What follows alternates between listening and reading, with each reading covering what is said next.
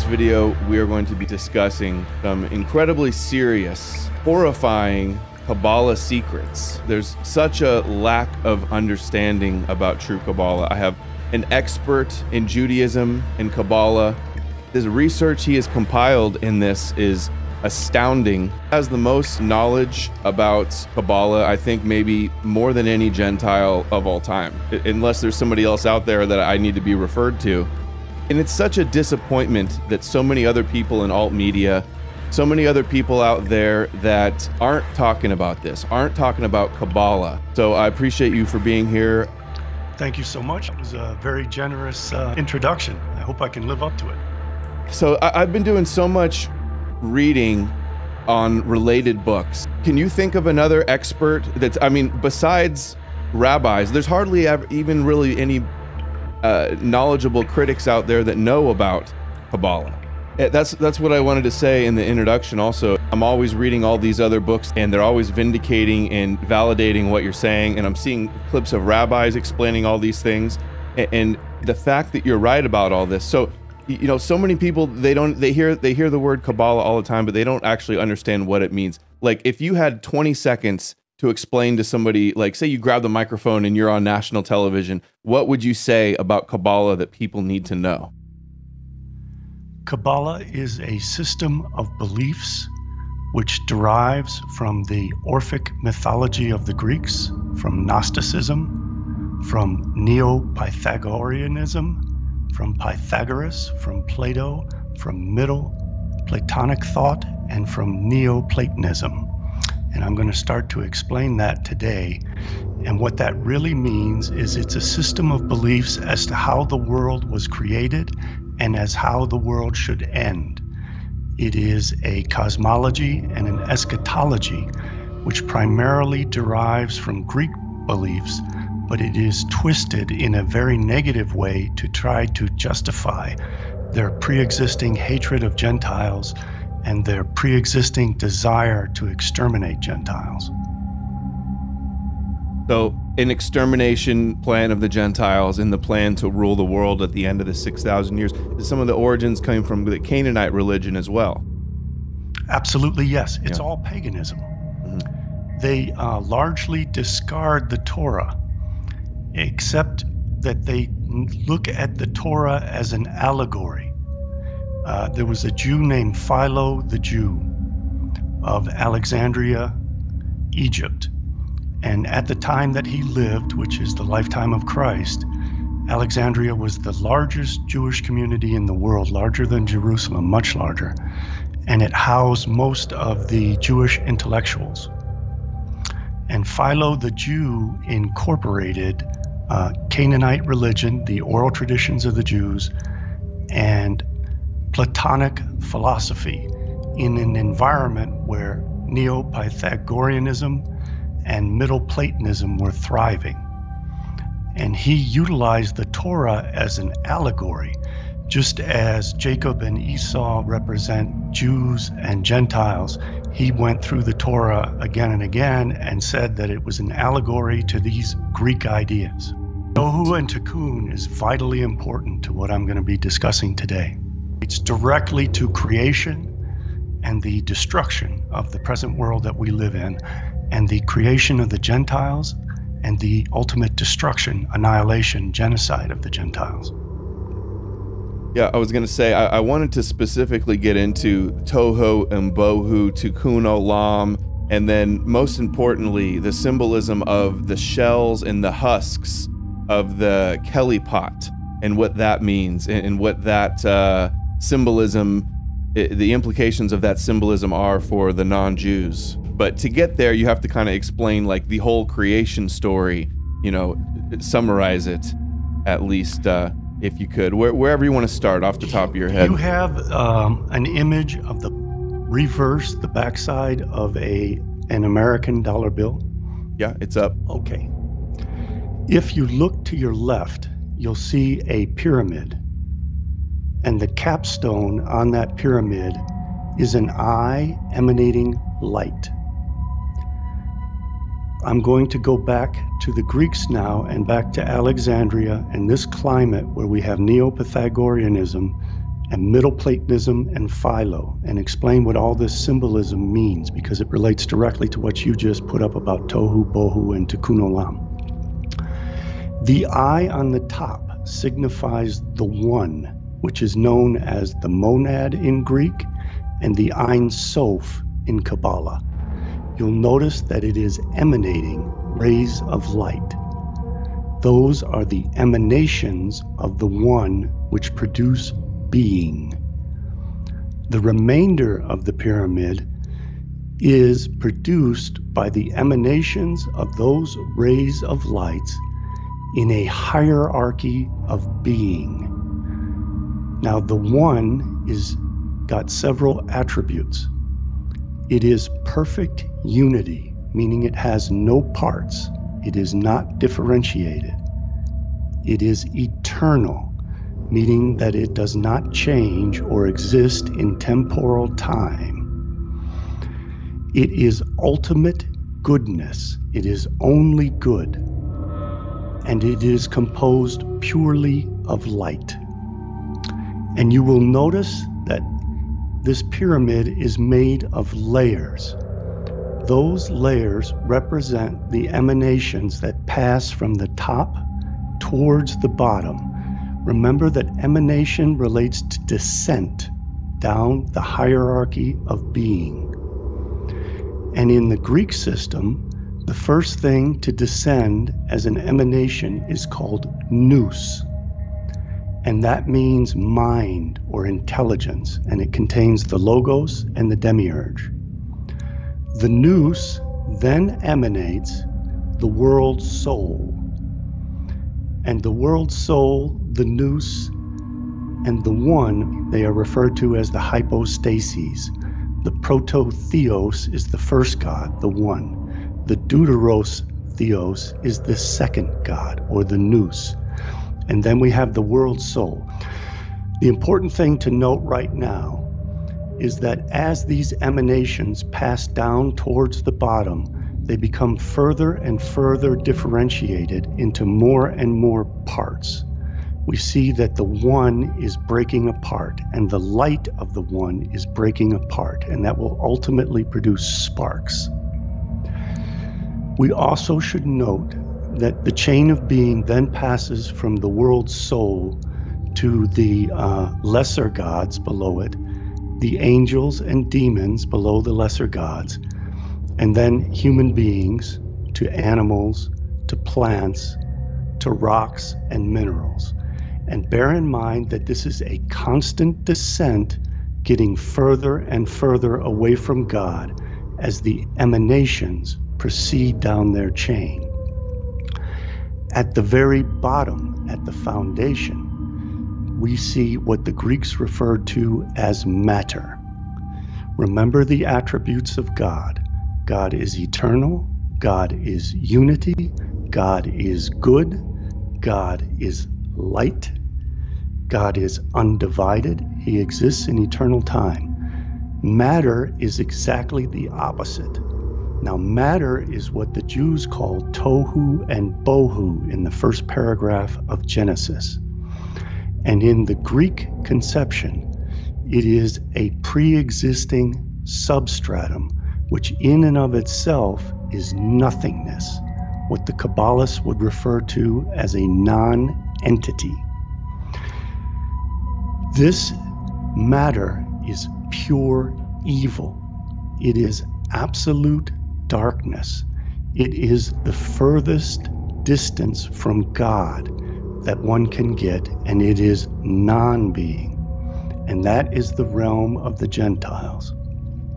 So the Jews view themselves as the capstone of the pyramid, as the one, and they view Gentiles as matter, as non-being, pure darkness, pure evil, ever-changing. And they believe that they can use kind of a black magic on Gentiles to completely convert them into this matter of nothingness and thereby make them cease to exist. Kabbalah is based almost entirely on this Neo-Platonic conception that the one emanates its light and that those emanations continue down the chain of the Sephirot, you can see that on the tree of life, those lines going between the Sephirah, from Keter to Chokhmah to Binah, etc., all the way down to Malkut. And that is the descent of the emanations. Now remember that this descent makes things more divided, more changing, more evil, and further from God. There is an opposite route that goes back up to God, and that is the route which the Greeks referred to as epistrophe. An epistrophe is descent. Now in Genesis chapter 28, verses 10 through 19, it discusses Jacob's ladder. Now, as I said, Kabbalah takes the stories of the Old Testament and of the Torah specifically as allegories. And this allegory of Jacob's ladder is the ascent of the angels up and down the ladder to the gates of heaven, as well as the descent down the ladder to the gates of hell. And you'll notice in this picture, again, we have the one as a body of light like the sun emanating its rays of light. And as the emanations proceed downwards, they approach the darkness of matter, and they start to separate further and further, creating more and more differentiation. And you can see that they break down into sparks, and that those sparks become greater in number, less significant, and more shrouded in evil darkness as we proceed toward the base of the hierarchy of being. Now, the Kabbalists view themselves as wanting to engage in epistrophe. They want the ascent up the ladder towards the one. And Kabbalists practice the old ancient belief of the mystics and in mysticism that there can be an ecstatic reunion with the one. That ecstatic reunion with the one means that the Kabbalists utilize knowledge, wisdom, and understanding to elevate themselves up the ladder, the great chain of being, as it's called, the hierarchy of being. And by doing that, they lose their sense of self. It is referred to as the death of the ego, and they become one with the one, not separated from it, not differentiated, not temporal and changing, but the perfection of the one that they refer to as the Ein Sof. And the mystics said that that was an ecstatic transcendence that one experiences when they ascend the hierarchy of being through epistrophe, and that is the opposite of emanation. Instead of the light being projected downwards from the one, the Ein Sof, it is the light returning back to its origin, back to the one, so it forms a cycle. And then it becomes what Aristotle referred to as the final cause. It would be the goal of the emanation to ultimately return through epistrophe to the one, so that the many are returning to their source. Now, if we go back to the dollar bill, would that be possible? Yes. There's a lot of symbolism there that we can now understand better. If you can go over to the pyramid, at the base of the pyramid, you'll see that it says 1776 in Roman numerals.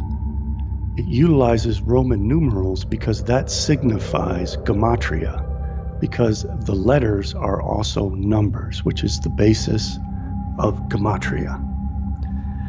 Anuit Cryptus is composed of 12 letters, signifying the 12 signs of the zodiac and the 12 tribes of Israel and Judah. The Novus Ordo Seclorum is New World Order and signifies the world to come. In the world to come, the Jews will have elevated the earth along the hierarchy of being to equal what is in heaven, the throne of God on the seventh heaven on the planet Saturn. So they are going to be making the earth like the planet Saturn.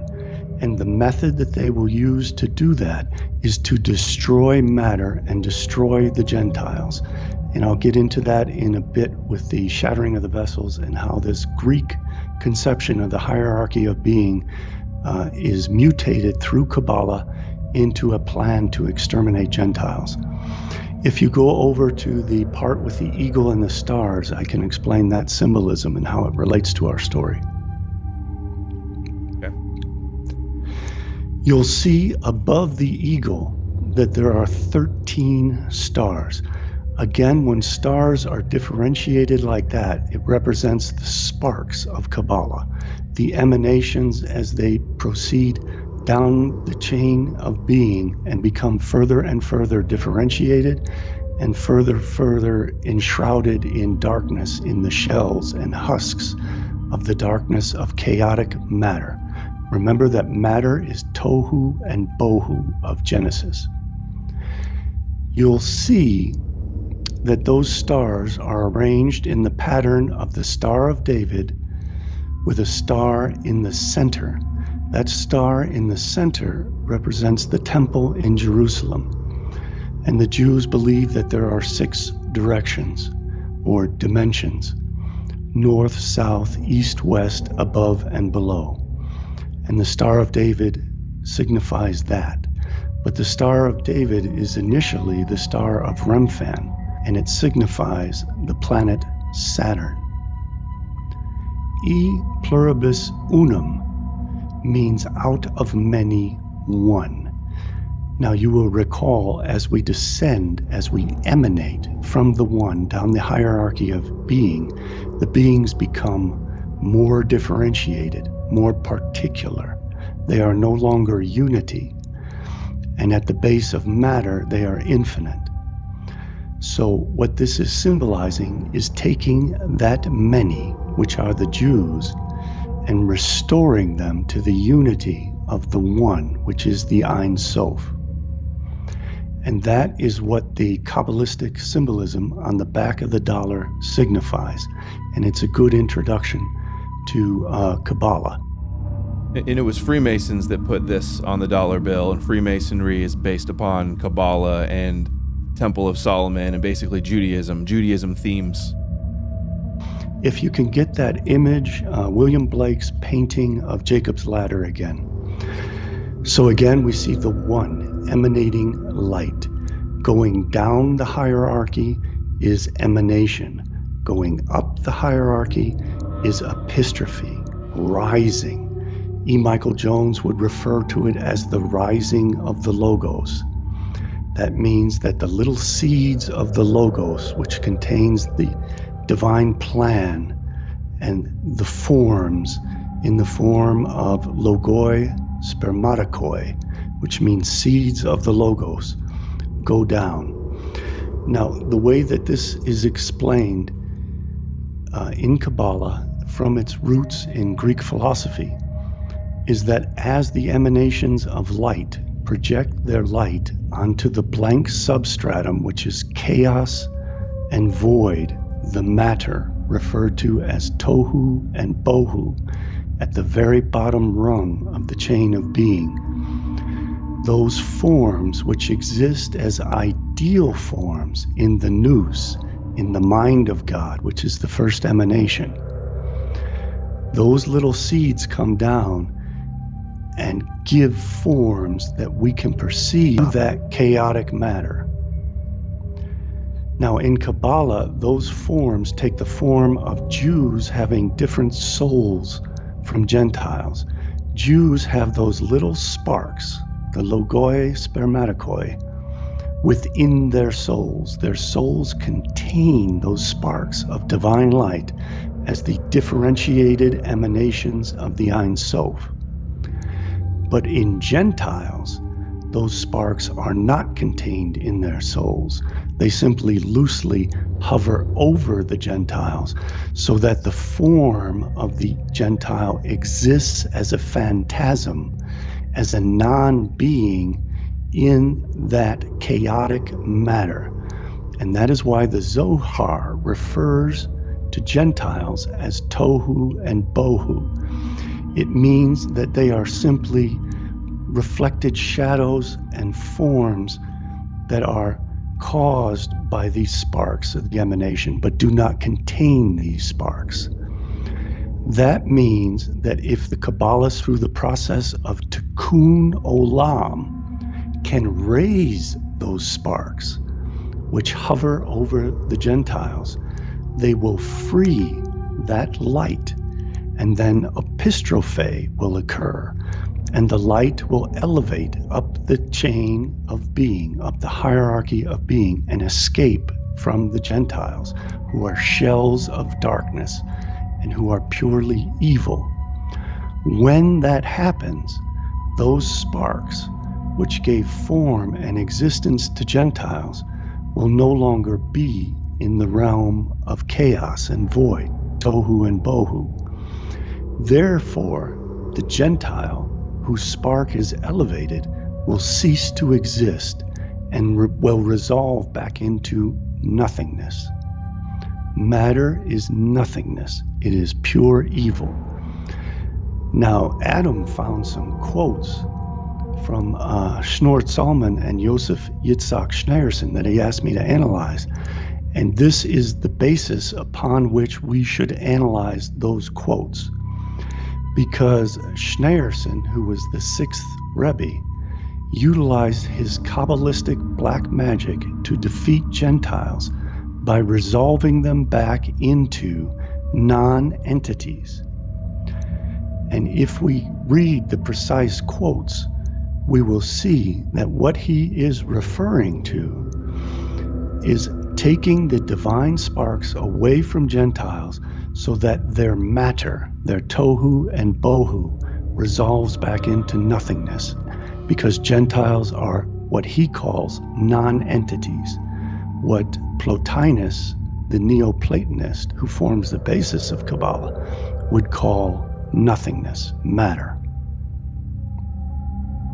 So this is from a book, someone sent me this on Twitter, An End to Evil, Heresies Goyim Amalek, which interesting that, they're saying Amalek is Goyim and they're all evil. The first Hasidic discourse, this was delivered in 1920 by the seventh and final Rebbe Schneerson, right? It was the father or the father-in-law of Schneerson, Rebbe Schneerson, the seventh.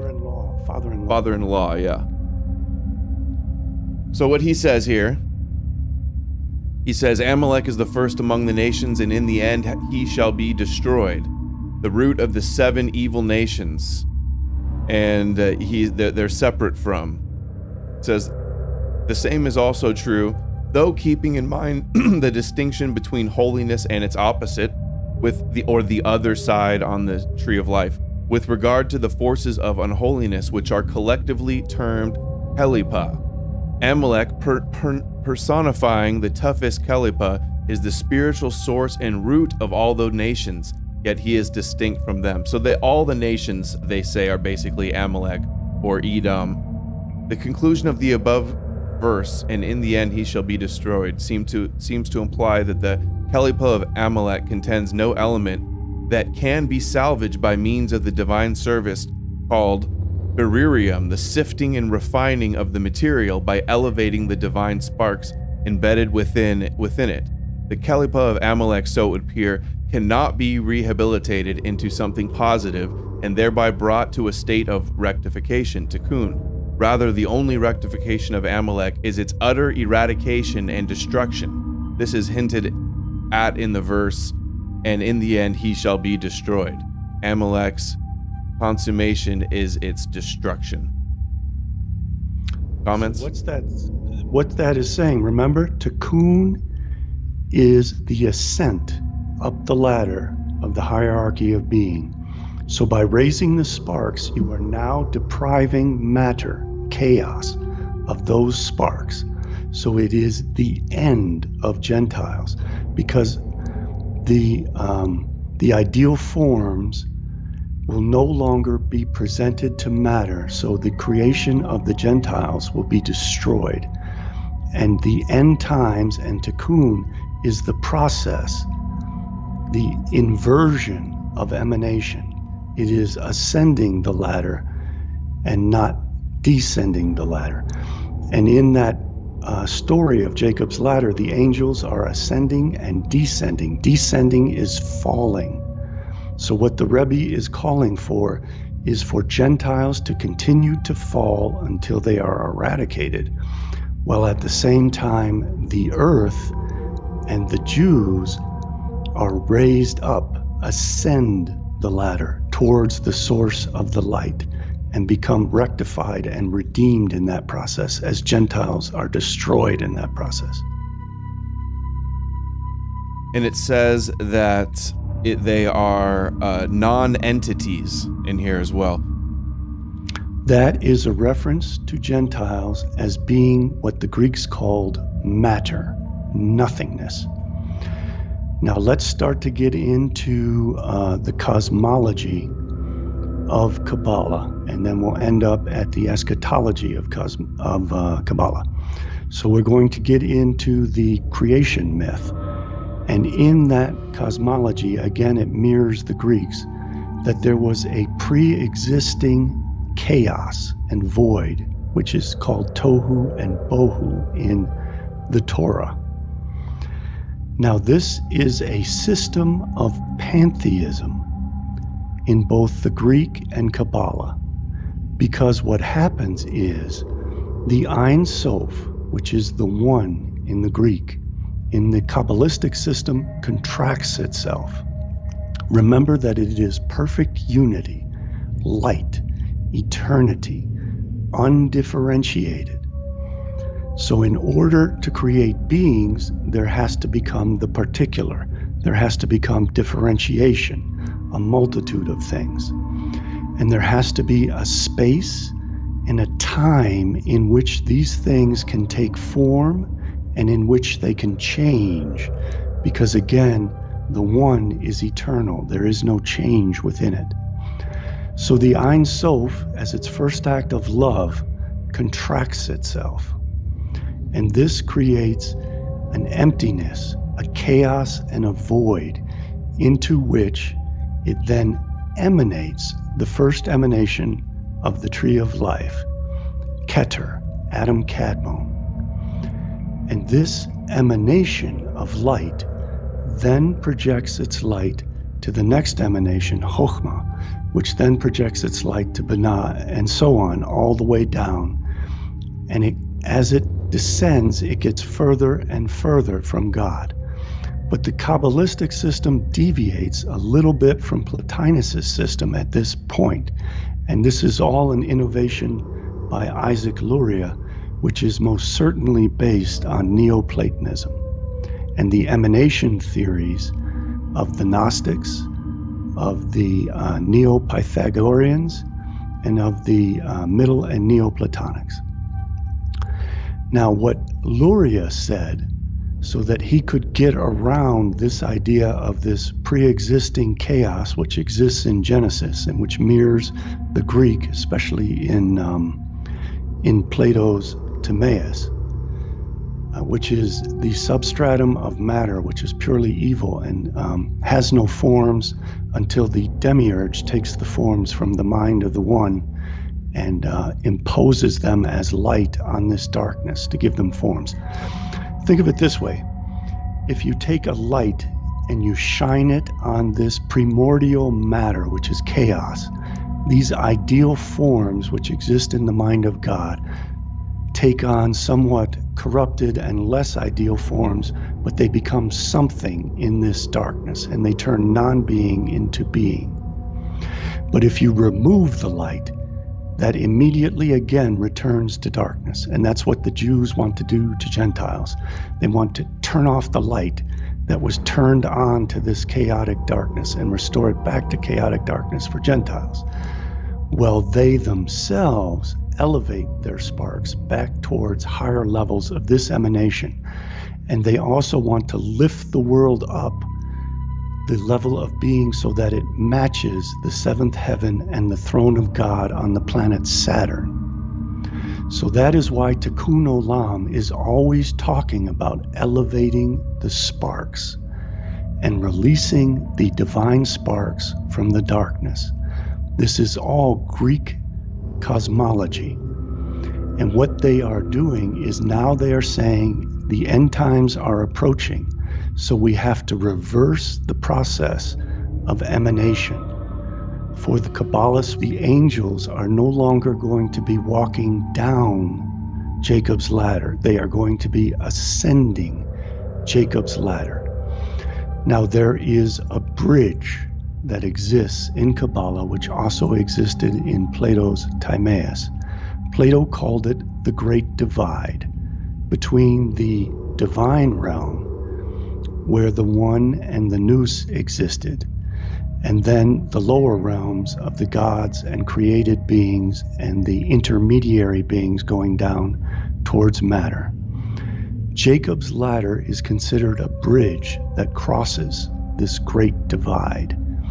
And in Kabbalah, there is a hidden 11th Sephirah known as Dayat. And Dayat means knowledge. So the Kabbalists believe that with knowledge, they can cross over this bridge from the lower 7 emanations into the higher 3 emanations. So we have out of the many returning to the one. And that's vitally important to understand.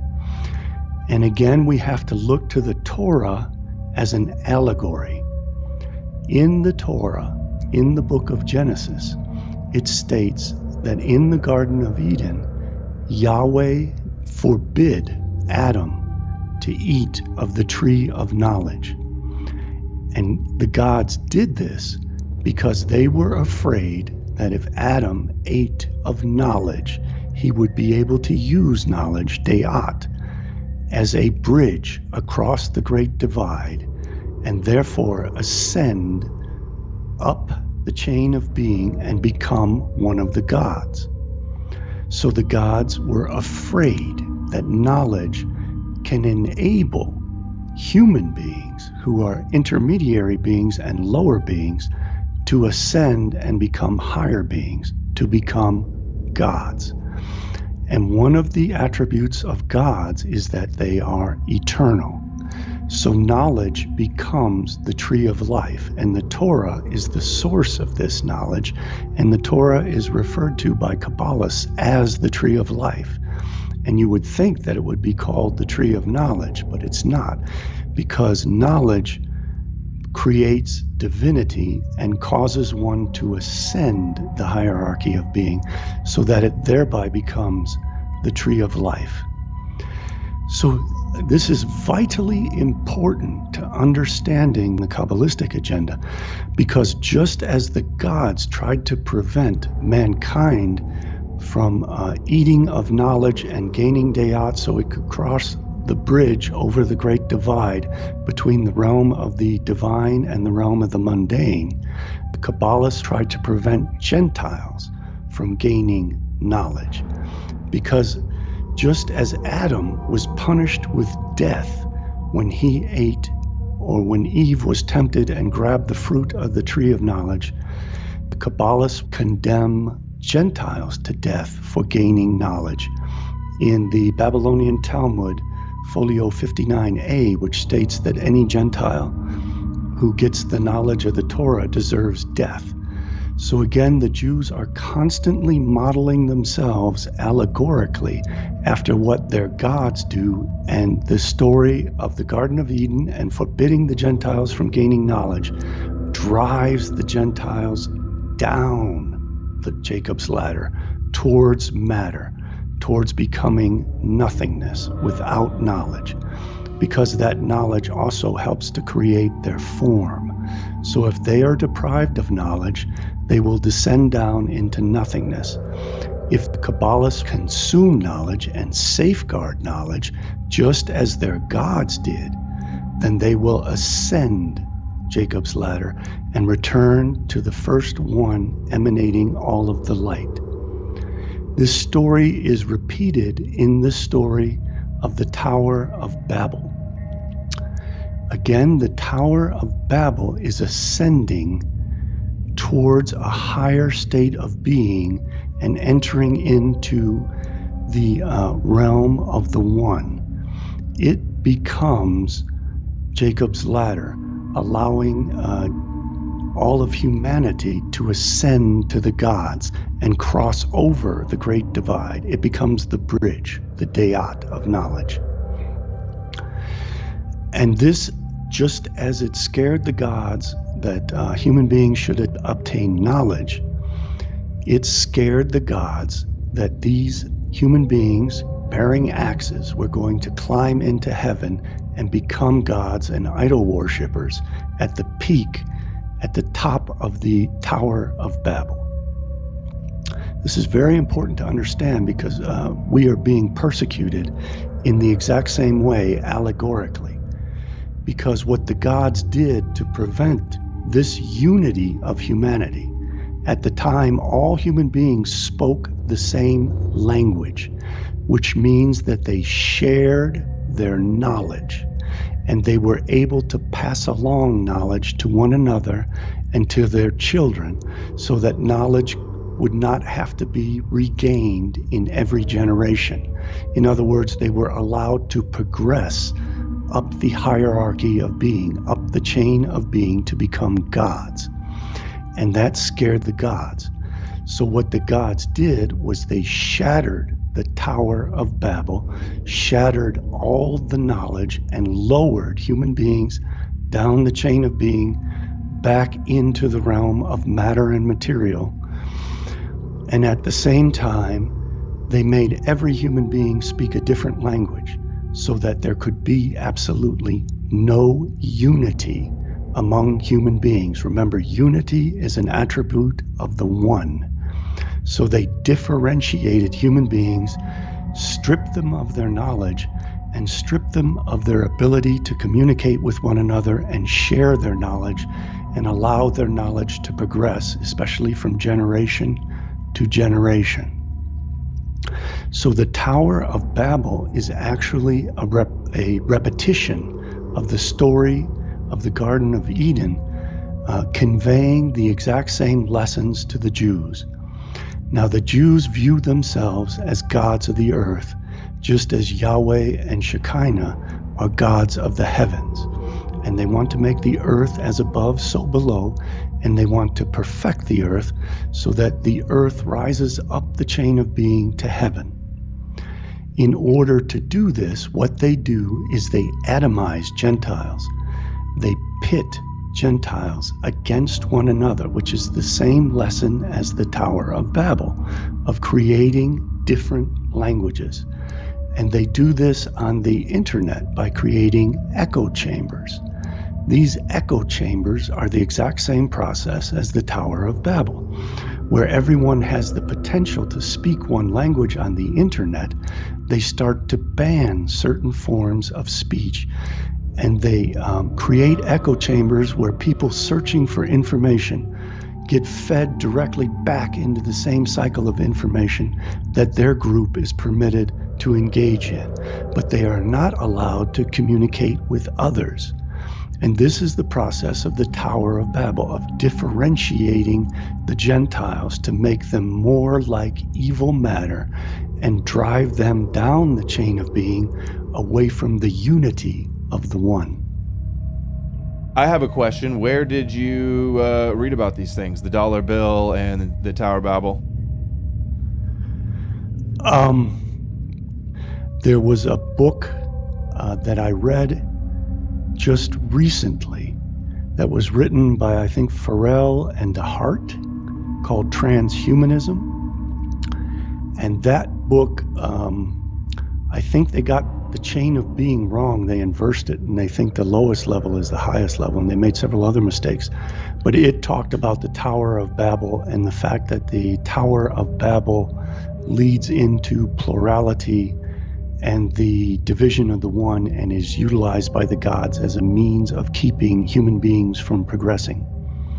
In terms of the dollar bill, those are all my unique insights as far as I know. But it became immediately apparent to me when I thoroughly came to understand and read Plotinus's Aeneads. Plotinus wrote 6 books in the form of 9 tractates each. Aeneid means the nines. And in this, Plotinus lays out his theories of the hierarchy of being and of the trinity of the one, the nous, and the world soul. And when I pieced that together and I considered Plotinus's conception of matter as nothingness and matter as pure evil, the furthest distant thing from God on the chain of being to the point where it becomes non-being, it all clicked for me. And now I should explain the cosmology of the emanations. So as I said, the Ein Sof contracted itself to create a space for differentiation, for particular things, for a plenitude, a multitude of things to exist, and in which they could change in space and time and reorder themselves. That vacuum that he created is referred to as the Tzimtzum. And he then projects an emanation of himself into that Tzimtzum that becomes the Adam Kadmon and the Sephirotic tree of life. These emanations are of powerful, divine, radiant light. And Isaac Luria introduced matter, the Greek matter, the pure evil, into his system in the form of vessels, which contained this radiant light in the 10 Sephirah that become the Sephirot. So that these vessels form a shell, a husk, a container for this light. And the top 3 containers held, but the lower 7 containers, which are the lower 7 Sephirot on the tree of life, shattered.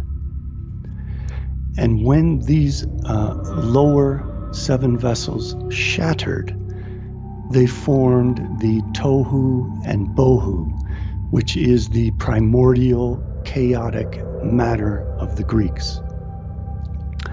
And it was only the sparks of the divine light which scattered when the 7 vessels shattered that give any kind of intelligible form to these shattered shards, the supernal refuse, as it's called, this garbage of pure evil. The Gentiles remain this garbage of the pure evil. The Jews are the divine sparks, and they can free themselves and enter a higher realm of being, but the Gentiles cannot, because if the Gentiles free the sparks that are attached to them, they descend back into Tohu and Bohu and become the matter of non-being and nothingness. Now the Jews, I think in Shabbat, in the Babylonian Talmud, Folio Shabbat, Folio 88a or 88b, I think it is, state that as long as there is a single Jew alive who studies the Torah, the state of being of the universe will continue to exist. But if every Jew were to abandon the Torah, then all of the knowledge would be lost and the entire world would dissolve and resolve back into Tohu and Bohu and become nothingness. So that is why the Kabbalists view it as vitally important that they become Jacob in the tents studying the Torah Well, Esau is the animal, the darkness, the shells, the Kelifot, out in the fields providing the means for sustenance for the Kabbalists to engage in this Torah study. So all of these Greek ideas are utilized as a justification for their pre-existing hatred of Gentiles and their belittlement of Gentiles, because they place Gentiles on the lowest rung of the ladder of being, and they place themselves on the highest rung of the ladder of being as polar opposites. They are the light, they are goodness, they are eternal, they will inherit the world to come. Gentiles are exactly the opposite. Gentiles are pure evil, Gentiles are pure darkness. Gentiles are temporal as opposed to eternal and will cease to exist. And the world to come can only be created by removing the darkness from the present world and elevating the state of being of the present world to the heavenly world. And that entails killing off the Gentiles. Just wanted to show something real quick here. This is the Megillah 6a. It's the Talmud. It says, God said to him, Esau is wicked. Isaac said to God, yet will he not learn righteousness? Just like we read earlier, can Amalek be rehabilitated? They say, there is no one who can find merit in him. God said to him, in the land of uprightness, he will deal wrongfully. So he'll be an idol worshiper in the world to come, and that's not allowed. Meaning that he is destined to destroy Israel. Isaac said to God, if that is so, that he is that wicked, he will not behold the majesty of the Lord. This concept that Esau hates Jacob, we are genetically predisposed to anti-Semitism because we're jealous and mad that they stole the birthright. So they believe that, and then at the same time, they also teach in the Talmud. Can I interject a few insights into that last passage, because I think it's significant. Yes. Well, if go you ahead. Can back up and show it. He will not behold the majesty of the Lord. That is the ecstatic reunion with the One that the mystics had long before Talmud and Kabbalah came into existence. That is elevation. That is epistrophe, ascent up to the higher planes and up to this ecstatic reunion with God. Now, Esau cannot rise up the ladder of being. He has to descend because he is composed only of material. In theology, we have three basic theories in Christianity and Judaism, Gnosticism, and Platonic thought. We have creation ex materia, which means that creation is made out of the pre-existing chaotic substance of darkness, which is matter. We have creation ex deo, which means creation from God, which is the emanation theory, that God projects its divine light, and these sparks of light become the Jewish beings. That is pantheism. And then in Christianity, which Orthodox, not Gnostic, Gnostic Christianity retains the dualism of ex materia and ex deo.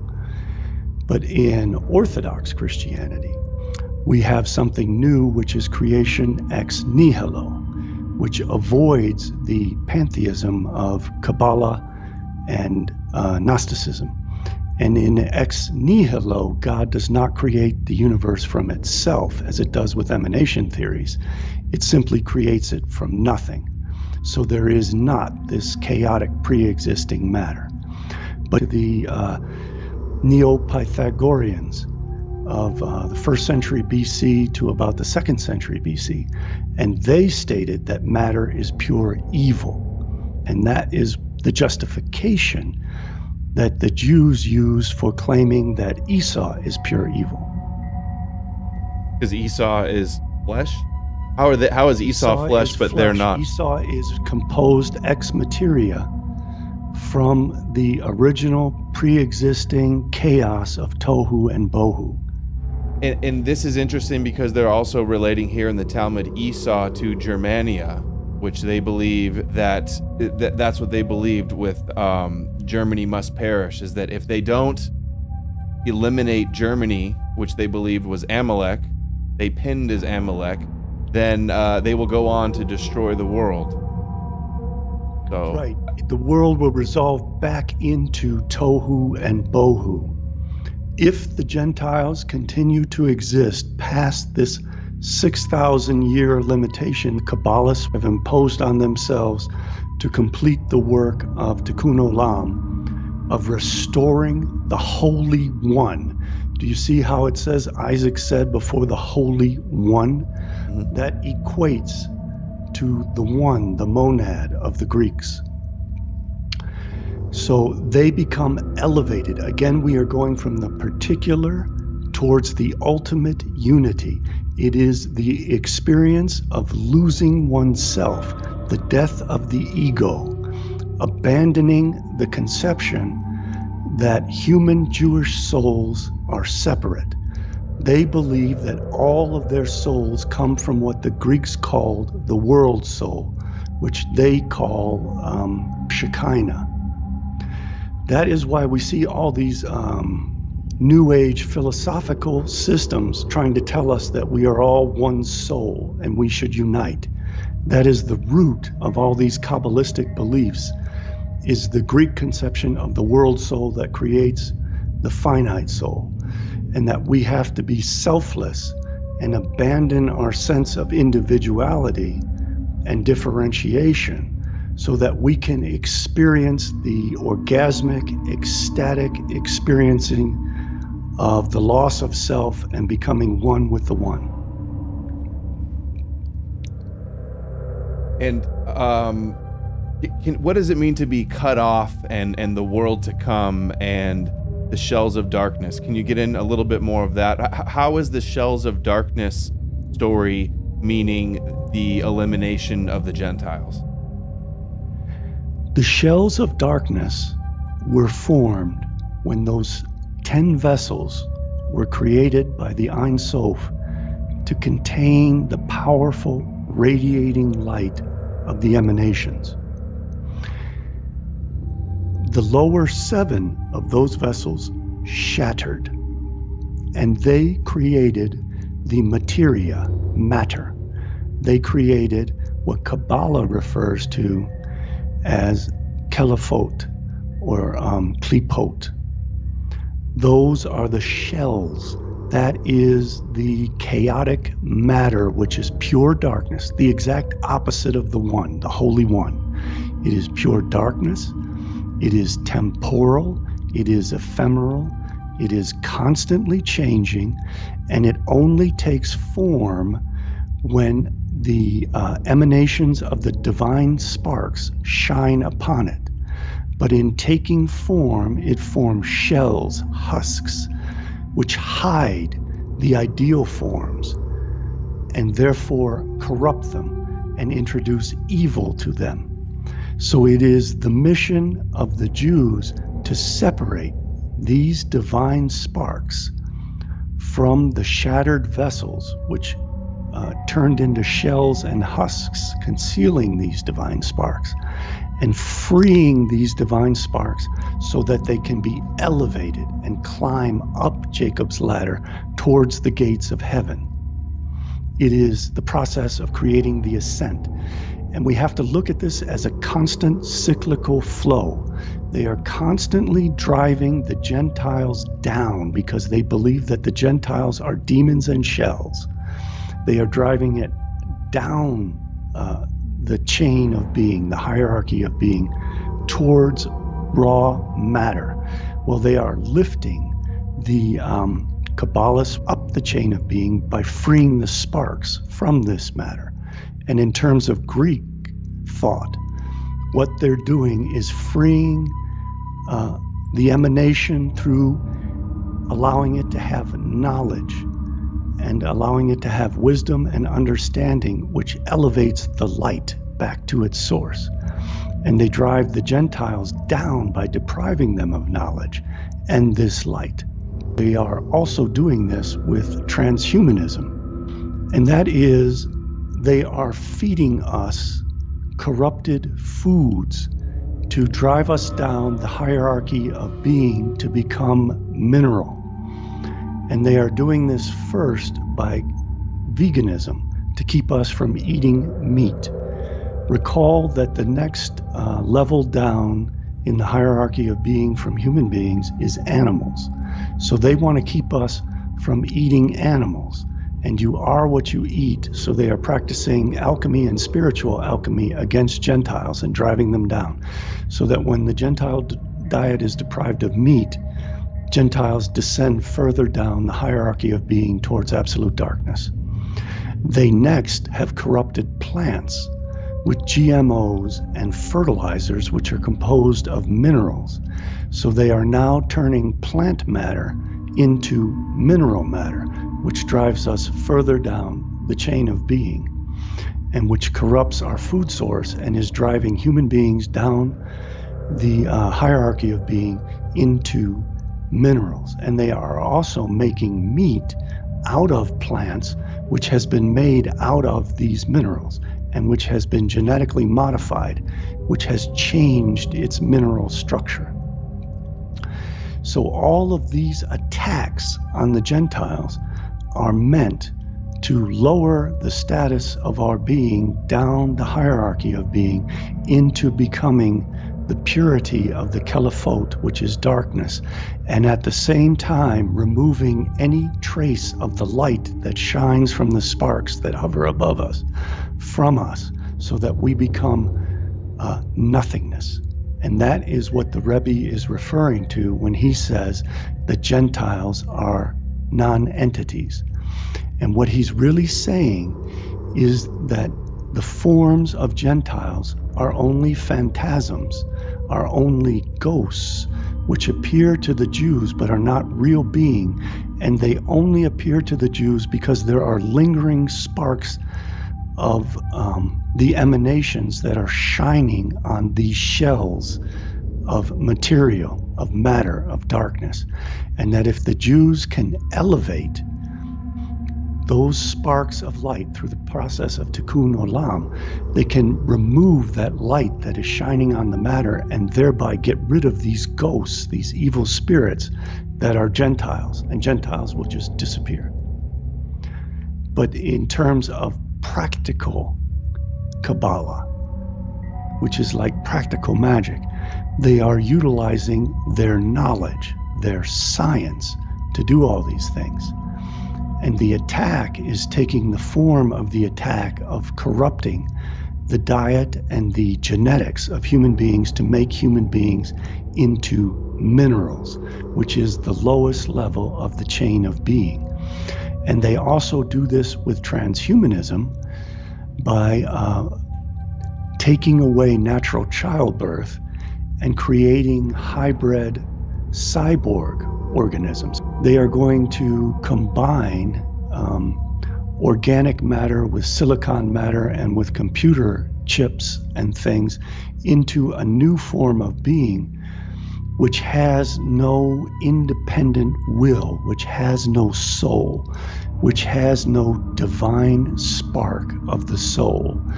And remember that the world soul is the third emanation in the divine realm, and it creates the finite souls.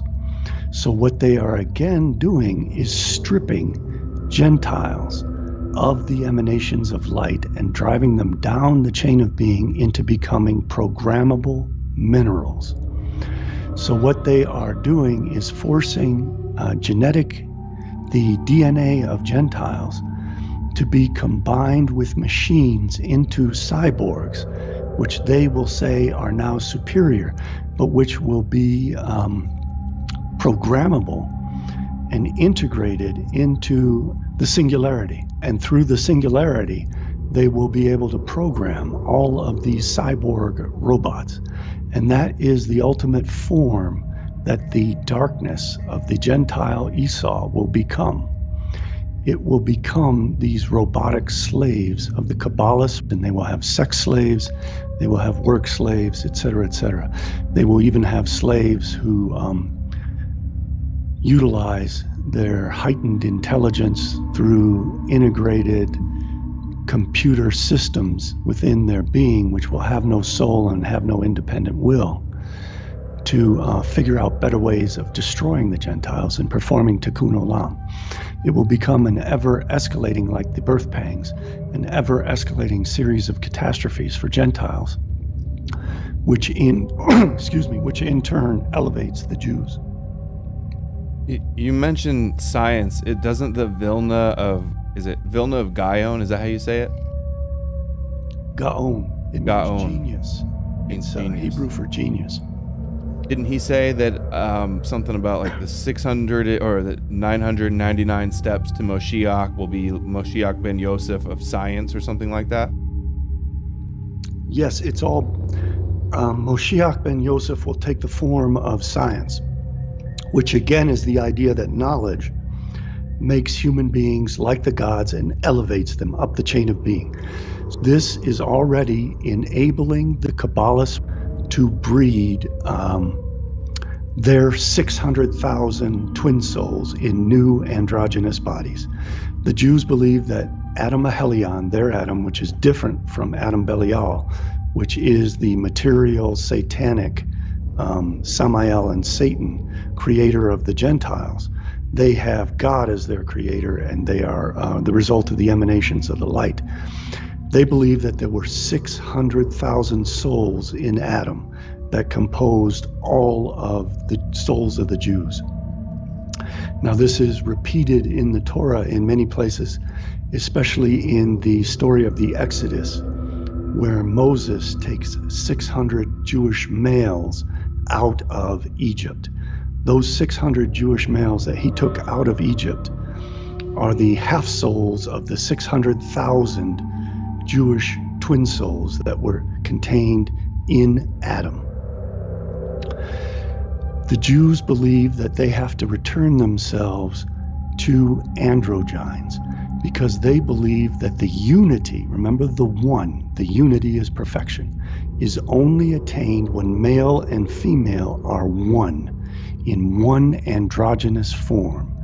And in their gods, that takes the form of the reuniting of the male god Yahweh with the female goddess Shekinah in the temple, when they will have sex again, when the temple is rebuilt and these 600,000 Jews are restored to Israel. This is vitally important for people to understand, especially Jews at this point, because those 600,000 are all going to be produced out of men. The Kabbalists have figured out ways of turning skin cells into eggs. And they are going to make eggs out of Jewish men and then take Jewish men's sperm to create these androgynous beings in laboratories. And they already have the technology to do this. They've already created, artificial wombs and artificial means of generating human beings out of the skin cells. And this can potentially be done from a single male. They view the Messiah as being the representation of Adam, and the Messiah contains within him all the 600,000 souls of the Jews. So it is possible that Kabbalists are going to completely exterminate all of humanity, including every single Jew except the Messiah, and then they are going to create their immortal, transhuman 600,000 Jews out of the cells of a single Jewish male who will be the Jewish Messiah. And that's also very similar to the story of Noah, where Noah's family created the entire population of humanity. And I suspect that's exactly where this is headed. And the Jews had better take note of this and take it as seriously as the Gentiles, because this is where it's headed. They want to eliminate all of humanity except for 600,000 androgynous abominations that they are going to use to populate the nation of Israel. These 600,000 abominations will be composed either of 600,000 Jewish males or of a single Jewish male, and no DNA from Jewish females will be utilized in the process. So Jews better think over that. If you think you are going to survive into a new world where you will have this glorious utopia and reign over 2,800 Gentile slaves, you are sadly mistaken. They are going to kill you as well.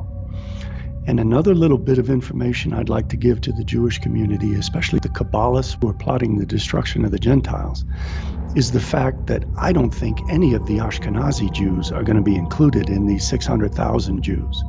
Even if they decide to make 600,000 Jewish souls out of 600,000 Jewish males, those 600,000 Jewish males are all going to be from the Sephardim. They are not going to tolerate any convert blood. But isn't this Chabad belief, and isn't Chabad largely Ashkenazi? Yes, Chabad is heading itself into a trap. I'm certain of it. The trap of who? The trap of the Sephardim. Sephardi Kabbalists? Absolutely, yes. The Sephardic Kabbalists who formed the Dernmei and followed Shabbatai Tzvi were always opposed by the Gaon of Vilna, who represented the Mishnagdim.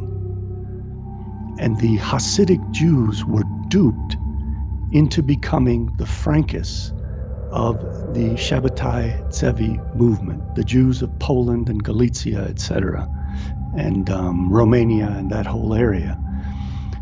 The Ashkenazi Jews were duped into becoming Zoharites and abandoning the Torah and doing the exact opposite of the Torah by the Sephardic Jews of the converts of Shabbatai Tzvi. Now, the Gaon of Vilna understood this, and he opposed it. But the Gaon of Vilna interpreted Kabbalah in the exact same way, that there are 600,000 Jewish souls. That's why the Gaon of Vilna said that Israel has to be founded by 600,000 Jews. But genius that he was, I don't think he ever realized that their ultimate plan was to kill off the Ashkenazim, as they did in the Holocaust to some extent, in favor, and use the Ashkenazim in the same way they utilized Gentiles to create a future world in which there will only be 600,000 Sephardim. I can't prove all that at this point, other than proving it as a logical conclusion based upon the premises a priori. I can't prove it a posteriori. To do that, I'll have to find some document plotting that, or we'll have to wait and see what happens. But based upon the way that they are engineering the technology, which has become the evil serpent and the Moshiach ben Joseph, and the Gaon of Vilna understood this very well. This is the opening of the gates of wisdom in the year 1840. This is a part of that change in the last 400 years and the 999 steps which are described in the Zohar. The rainbow appears with its 7 colors. And those 7 colors represent the prism of the pure light of the one that separates into the spectrum of the rainbow, the 7 colors. That's how we get back to the rainbow of Noah, when mankind is recreated through one family. This is a repetition of the same allegorical stories of the Torah over and over again. That is what we're going to see when we get to the eschatology of Kabbalah, the end times.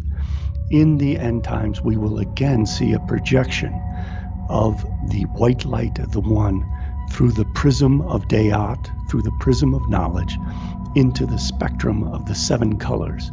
And that's why we see the Noahide flag, the 7 colors of the flag of Noah, represented everywhere, because we're going to experience another flood of another kind, which will reformulate humanity. And it is going to reformulate humanity exclusively into 600,000 androgyne abominations that will be created in laboratories in Israel. And they have the technology as we speak now in Israel to do it. Why have they developed this technology, and why does it fit exactly with what the Kabbalah states should be the eschatological end of the world for the world to come? I find it difficult to believe it's a coincidence. And Jewish people are under the same threat as Gentiles, especially the Ashkenazim. To play devil's advocate, what would you say to people who claim that, like, this is just, fringe radical rabbis that don't have any power or influence to carry out this agenda? I would say that the rabbis carrying out this agenda are most strongly represented by Chabad Lubavitch, which directly controlled through his family, Donald Trump, controlled Vladimir Putin through his personal rabbi, Beryl Lazar, and control Benjamin Netanyahu through his personal connection to the seventh and final Rebbe who was considered the Messiah, Menachem Mendel Schneerson, and through the Likud party, which is controlled by Chabad Lubavitch. So we see that these people control directly the three most important and powerful people in the world for a period of 4 years. They have no less control over Joe Biden. Similar control through his vice president, whose husband is Jewish and believes in Tikkun Olam, which is what this is all about, and through a man named Ron Klein, K-L-A-I-N, who is Biden's Kushner. I'd say also that the top sages and the top rabbis in the Jewish community definitely have some level of influence over the Jewish billionaires as well that are so influential. Oh, absolutely. The top Jewish bankers are all Kabbalists. The Rothschild family derive from Talmudic scholars and Kabbalists. It is a Kabbalistic agenda. And in what I said before, I also want to point out that it is true that many Jews are not aware of all this and are not participating in all of this, and I am appealing to them to utilize their finances and their power to end all of this, and I am letting them know out of my love for them that this is a plan for their destruction as well as mine and as well as of all the Gentiles. The Jews are going to go down hard in the end times, the same as the Gentiles, all except for these 600,000 androgynes they're going to create. Can you talk a little bit about the 6,000 years and the 6 days of creation and what year we're in now and what that means, and how they're prepping for the end times, like the Sabbath and Shabbos Goys? A little bit on that, please. Yes. The Jews believe that the 7-day week is in fact a representation of 7,000 years. In Psalms, it states, or is it Proverbs? It states that 1 day is for the Lord 1,000 years. So that they believe that the inception of the creation of Adam starts their calendar. And that the first 2,000 years of their calendar was from Adam to Abraham and the age of the patriarchs. And that the next 2,000 years was from Abraham to Jesus, which was the age of Aries. The first age was Taurus, the golden calf, the bull, which gives rise to Aries, the goat, the sheep, the ram's horn, and the Jews. That gives way to Pisces, which is the age of Christianity. And in their scheme, it's really 2,150 years, I believe, but they calculate it as 2,000-year periods of each of these ages of the zodiac. Remember that the world of the material is created with temporal time, and that temporal time is cyclical, and the zodiac has 12 signs, and we run through the zodiacs in this 6,000-year period. This 6,000-year period is the period that begins with the emanations of Adam Kadmon. Again, this is all taken by the adepts, the ones who really know Kabbalah. They don't literally think it was the beginning of creation. They see it as an allegory of the beginning of civilization. So 6,000 years ago, civilization started. Now, what was the age preceding Taurus? The age preceding Taurus was Gemini, the twins. Who are the twins that existed before civilization? The twins were Jacob and Esau. You have a pre-existing polar opposite of materialistic, evil Gentiles as the twin Esau, and you have the twin Jacob as the divine light, the eternal twin who will survive this 6,000 years. After Pisces, we have the age of Aquarius. Notice that the age of Aquarius is represented on the zodiac as a single man. That single man is Jacob. It is only Jacob who survives the cycle of the zodiac, going from Gemini to Aquarius. We see the age of Pisces is the twin fish. The twin fish are Christianity and Judaism, molding the age of Pisces to perfect the world by creating an empire that the Gentiles, Christians, will create. And at the end of the age of Pisces, which was about the year 2000 on the calendar of Anno Lucis, the Gregorian calendar, on Anno Lucis, it's the year 6000. On Gregorian, it's the year 2000. But on the Hebrew calendar, which is the calendar that the Gaon of Vilna used to calculate, it hasn't happened yet. We're not yet to the Hebrew year 6000. 5781. So there's only, if these guys have their way, we have 19 years left before they have to eliminate Amalek and Esau. Well, it's a little bit more than that. I think it's more like 200 something years. But anyway, we are approaching it, and they will do it as soon as possible. In that last 400 years, they try to accelerate things and make it worse and worse, just like the pangs of birth of a woman. Her contractions become more frequent and more severe as time passes. And that's what they want to have happen to the Gentiles. Getting back to the zodiac, all of this relates to an Orphic god, Phanes Protogenus, the bringer of light and the first begotten. If you look at a picture of Phanes Protogenus, you'll see that Aries is at the peak of the zodiac. So he's right in the middle of that, and that was the age of the Jews. And we are transitioning from Gemini to Aquarius. In that transition, in those 6 days, the 6th day is the millennium we're in, the 6,000th set of years. That is the year of work.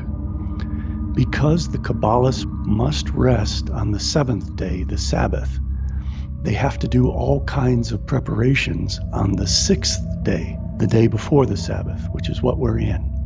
That's the day that they have to work extra hard so that they can then rest on the Sabbath.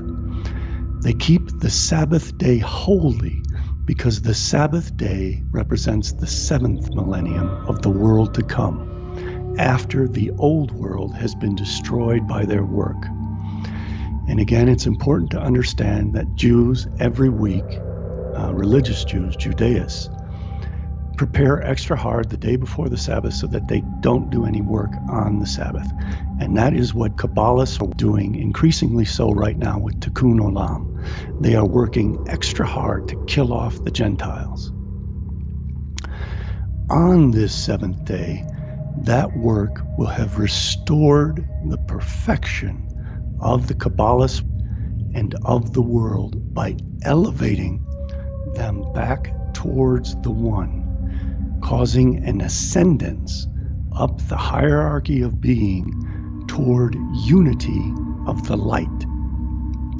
And that is what they are cryptically referring to with Tikkun Olam and elevating the sparks and repairing the world. At the same time, they will have lifted all of the divine light away from the Gentiles so that the Gentiles will have resolved back into tohu and bohu, which are chaotic matter, and will become nothing. They will be non-entities. They will no longer exist. and the world will have been perfected. Now, in the 7th millennium, the Kabbalists will have slaves. In the old days, I don't think they fully envisioned what they see today as being these cyborg, transhuman, post-gender abominations of programmable robots, cyborgs, connected to this matrix of the singularity with no soul or no will to serve as their slaves.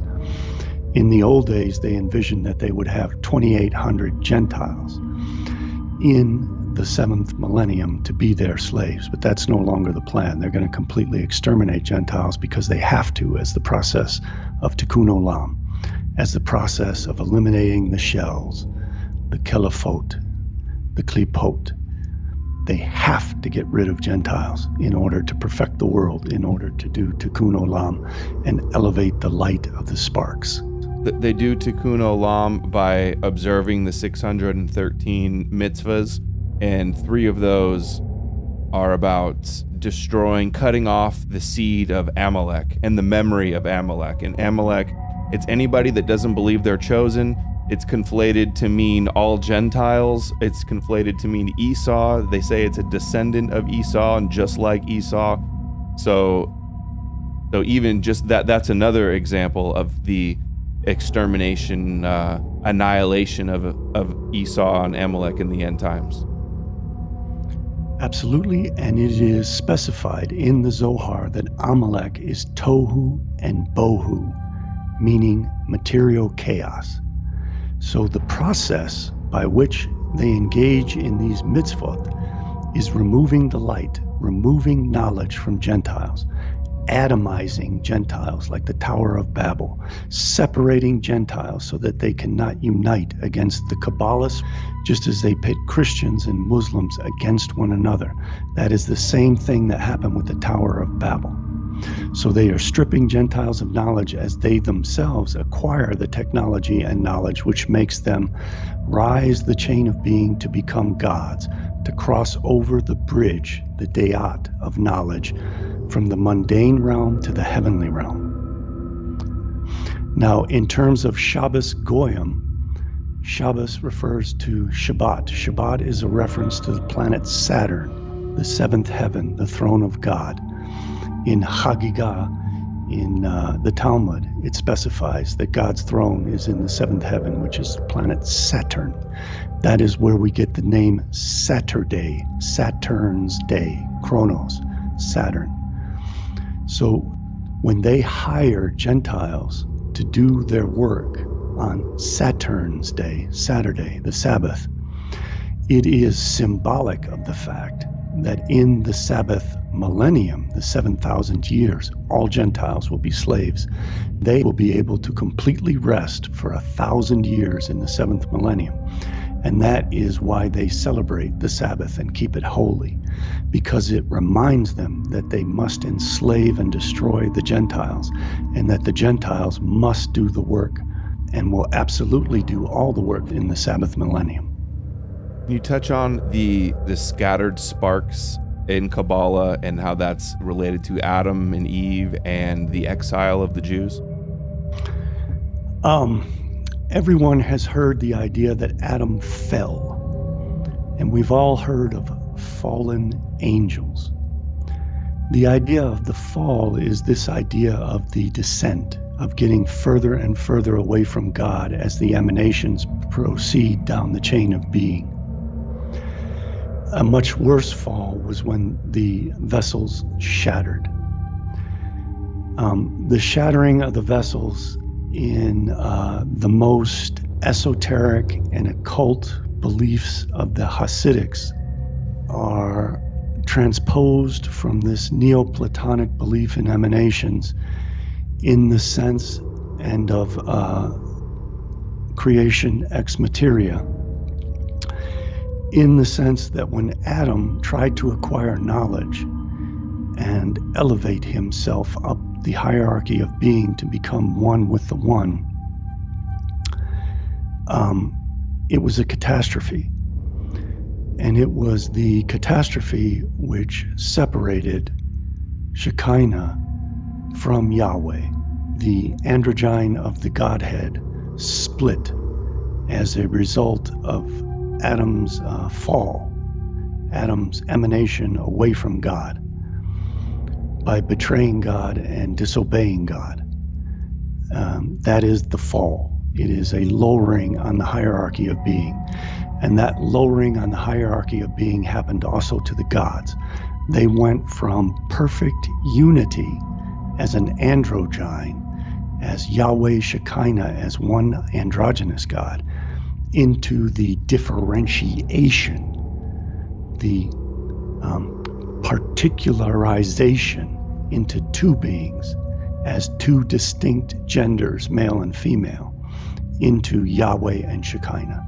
And that is viewed as moving away from the perfection of the one towards the evil multiplicity of chaotic matter at the bottom rung of the hierarchy of being. So it happened to the gods as well, and it was Adam's fault.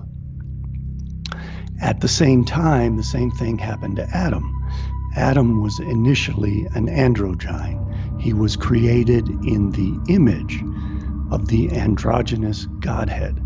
So he was both male and female. When he tried to acquire knowledge and was tempted by the serpent to obtain knowledge so that he could become like the gods and cross over the bridge from the mundane realm to the divine realm, he fell. And when he fell, he split. He again went further away from unity into multiplicity, into differentiation. And he became male and female. He became Adam and Eve. And the 600,000 souls of the Jews also differentiated into male and female half souls of their twin souls. All of that has to be rectified by the Jews so that they return back to the one, to the unity of being androgynous. And all their 600,000 souls will be contained in the Messiah and released very soon, I'm afraid. The Gentiles have a different process of creation. The Gentiles are created by an entity known as Adam Belial. Adam Belial is the demon that is also an androgyne, composed of the dark opposite of Yahweh and Shekinah, which are the male god, dark god of darkness, but it is Satan. It is Samael is the male aspect of Satan, and Lilith is the female aspect of Satan. And Samael rides the serpent Lilith in the Zohar to tempt Adam in the garden and bring about the fall.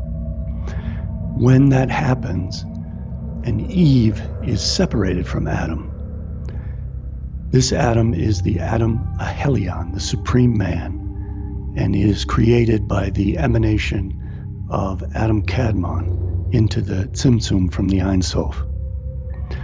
There is a different creation now that happens between Eve and the serpent. And remember, the serpent is composed of the male and female elements of Samael and Lilith. This serpent visits Eve and copulates with Eve, has sex with Eve, and produces the child Cain. Cain is now composed of and created ex materia from this chaotic tohu and bohu, which are Satan, Samael. So within the seed of Gentiles is this satanic seed of Satan, Samael. Samael and Lilith are Adam Belial. Belial means wicked. So they are the seed of the evil man, the wicked man, the unnecessary man, meaning the man that will be exterminated. Notice that there are more Gentiles than Jews. That is because as you descend down the chain of being, you get more and more differentiation away from the one, which represents greater and greater distance from God and becoming closer and closer to pure evil. Pure evil is infinitely divided. It is chaotic. It is constantly changing and rearranging. So that is the elements that the Gentiles are composed of. So the Gentiles derive from Adam Belial, who is Satan in the form of Samael and Lilith, who are the serpent who infused their seed into Eve to produce Cain. And Cain is the ultimate father of all Gentiles and is composed of the Caliphot. The Caliphot, again, are the shells of the vessels that the Ein Sof created to contain the light of its emanations into the Tzimtzum. And this again relates to the Greek conception of matter and creation ex materia. Jews are created ex Deo as the emanations of the Ein Sof divine light into the Tzimtzum.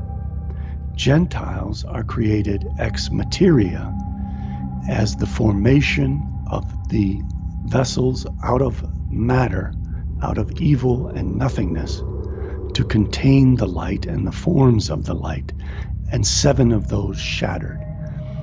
And the shattering of the vessels occurred at the same time as the fall of Adam. And this produced the shells which became Satan, the demons, Lilith, and Samael, and the Gentiles. And they are referred to as Caliphot or Klipot, and the various singularities and pluralities of those terms. So I just saw somebody in the chat object and say that the Kelipot has nothing to do with Gentiles, but that it's shadows. So I just wanted to refute that real quick. And here's one way I'll do it. Gershom Scholem, he was the professor of mysticism, so Kabbalah at the Hebrew University. Well-known scholar. He says here, the Gentiles who are designated as Esau or Edom will suffer the opposite fate. They receive their light in this world at a single stroke, but it will depart from them gradually until Israel shall grow strong and destroy them, when the spirit of uncleanliness shall pass from the world and the divine light shall shine upon Israel without let or hindrance. All things of the peels or the husks or the shells of darkness. That's the hindrance. All things will return to their proper order, to the state of perfection which prevailed in the Garden of Eden before Adam sinned. In the redeemed future, uncleanliness, i.e. the Gentiles, and the unfit, and death will be abolished. And here's one more, same book. Lurianic Kabbalah strove to inculcate in every Jew a sense of duty to elevate the sparks and to bring about the ultimate tikkun of creation. It said, all Gentiles are referred to as profane and Kelipa, whereas Israel alone is called sacred. All the other nations are profane. So one of the most... It's just a singular form of Kelipot. Exactly. So the Gentiles, Edom, Amalek, Kelipa, they're all the same thing. This is all code, and they have all these stories about how we're evil and that we have to be eliminated in the end times. And that code also relates to the idea of keeping knowledge away from the Gentiles, and it also relates to the story of the Tower of Babel, where they are speaking a language which is unintelligible to Gentiles to conceal their plans for the destruction of Gentiles. Here again it says, the last divine sparks of holiness, when the shattered vessels, the light in the vessels shattered, which fell at the time of Adam's primordial sin into the impure realm of the Kelipot, the Hylic forces of evil whose hold in the world is particularly strong among the Gentiles. Again, associating the Kelipot with the Gentiles. So the scattering of the light. To note the phrase "have not been gathered back again to their source." Yeah. So we are going from the one to from the many back to the one. We are ascending the hierarchy of being, which is on the back of the dollar bill. E pluribus unum, out of many one. So the Jews are being restored to the one, while the Gentiles are being scattered and destroyed to become nothingness, and to descend through the gates of impurity into the realm of the Kelipot. This is explained in the clip with Rabbi Laitman, where he says that they are the aliens of light from another dimension that are here and have to connect with one another to lift each other up. Exactly. They are higher beings. They are intermediary beings that are higher on the hierarchy of being and will become higher still as they elevate the sparks of their divine emanation. And just as Adam and Eve sinned and were kicked out of the Garden of Eden, and in the creation Kabbalah story, the shattered vessels, the light scattered, the Jews were scattered into exile, and they have to return and be lifted up and return back and destroy the Gentiles. Absolutely. It is a process of losing the self to restore the unity of the one. Collecting the sparks of Shekinah, which is the Jews, from the Hus, the Gentiles, in which they are held captive, as in captivity and exile, by the dark power or the other demonic side, which is, in Lurianic Kabbalah, is the Gentiles. The other side of the tree of life, the three satanic spheres. Better than the tree of life, think of the hierarchy of being.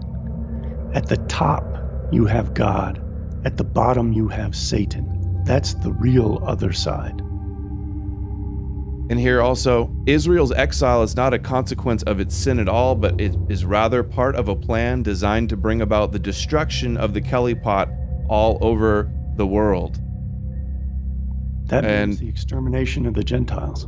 The kingdoms of evil, or the Gentile nations, will collapse of itself, for its existence is made possible only by the divine sparks in its midst. So the world only exists because of the Jews. That's that teaching. See, that what you said is true, but what it means in terms of what I'm explaining is that the divine sparks are like the logoi spermatikoi. They are Plato's ideal forms that have been brought down to the material of matter at the lowest rung of the hierarchy of being. And these ideal forms, though they are corrupted, create the forms that we perceive. Now, by taking away the knowledge that the Jews have, and by taking away these divine sparks which scattered from the emanations when the vessel shattered, what they are doing is removing any connection to the ideal forms in the mind of God to matter. And in so doing, they are restoring matter to its primordial existence as nothing, complete chaos and void, which is nothing. So by stripping Gentiles of knowledge, they are casting Gentiles into hell and non-existence. You, a couple times, you don't mean to, but you have referred to the Jews as the scattering of the vessels. What the Jews are the scattering of the sparks that occurred when the vessel shattered. The Gentiles are the scattering of the vessels. They are the materia. The Jews are the light, the divine emanation. My mistake. No problem. I'm sure that's what you intended, but... And then now, here's just a little bit from, check this out. This is Tanya Part 1. The souls of the people of... by Shneur Zalman, the first Rebbe. Yes, this is written by the first Chabad Lubavitch, Rabbi Shneur Zalman, in 1745 or 1812, the founder of Chabad Lubavitch. Look at what he has to say.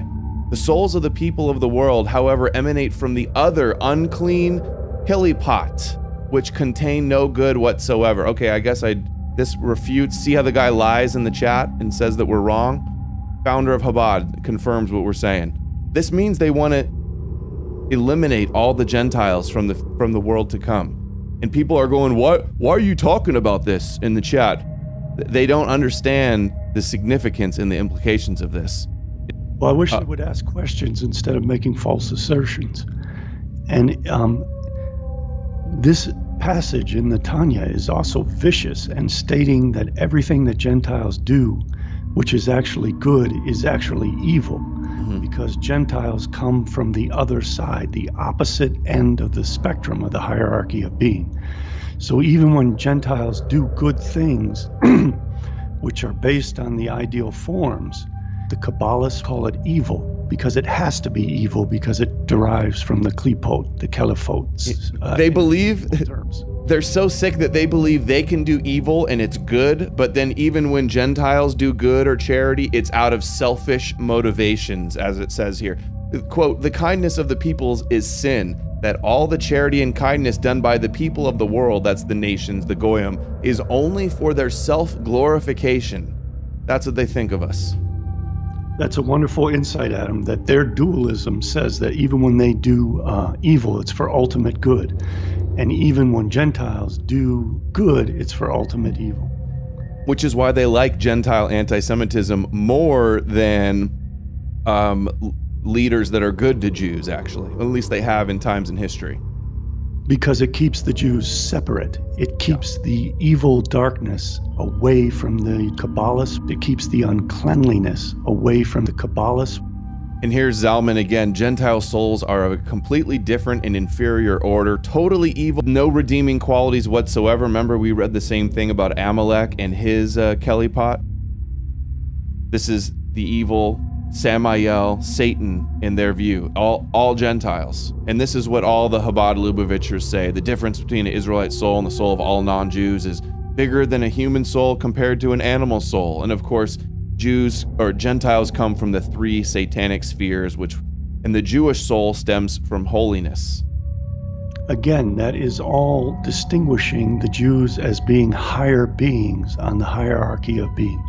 Let's just go end with a couple of these straight from the Zohar primary source documentation. Zohar 139b, by selling Jacob his birthright, Esau became a slave. Jacob knew that for one goat that the children of Israel sacrificed on Yom Kippur to his level, he became a slave to his descendants. This isn't just symbolic of evil inclination. This means nations and descendants. That means me and you. And will not accuse them. And because of the level of wisdom of Esau, Jacob dealt wisely with Esau everywhere, so that Esau was unable to rule and was submissive. Jacob was not defiled by him, but ruled over him.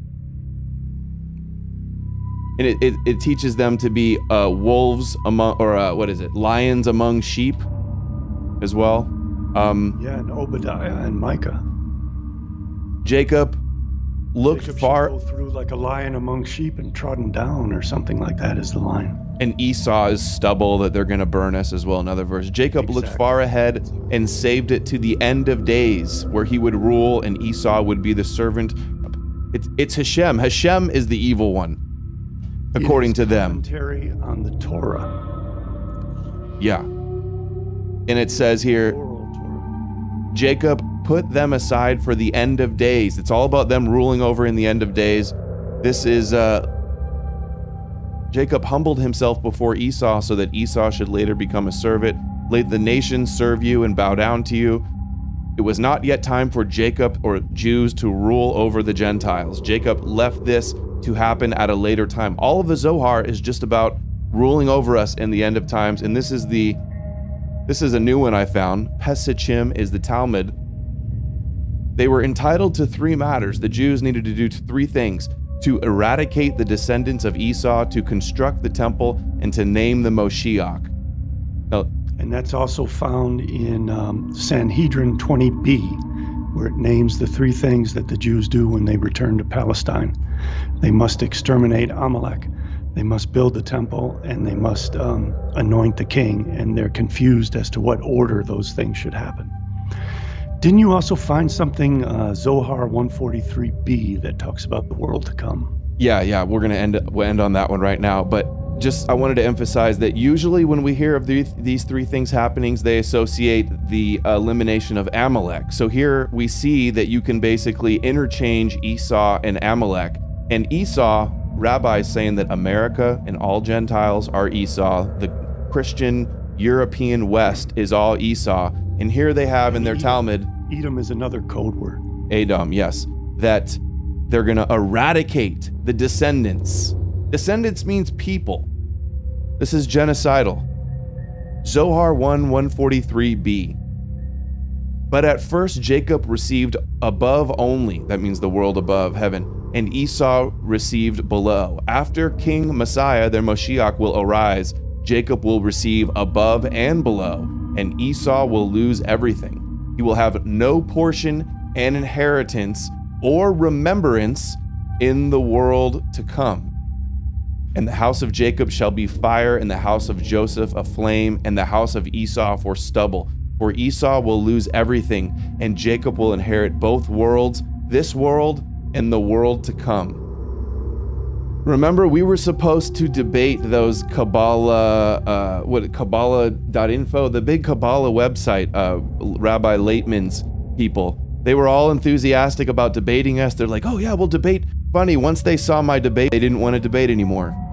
Because nobody has been, where have you seen people show you this many Zohar sources and talk about these things and the shells and the husks of darkness and Adam Belial? Where have you heard any of this stuff? Nowhere. Is this not something important that people need to know about? Their planned religion to genocide the Gentiles? Absolutely, and that is why they are employing the allegory of their gods in terms of the Tower of Babel and the Garden of Eden. They are keeping Gentiles from biting of the tree of knowledge, and they are scattering and using coded language like the Tower of Babel to keep Gentiles from uniting against them and from understanding their plans. And they are so bold that they assert that all their plans to exterminate us and to kill off the human race are in fact altruistic. And they call Tikkun Olam the great and noble thing that Kabbalists are doing to bring light unto the nations.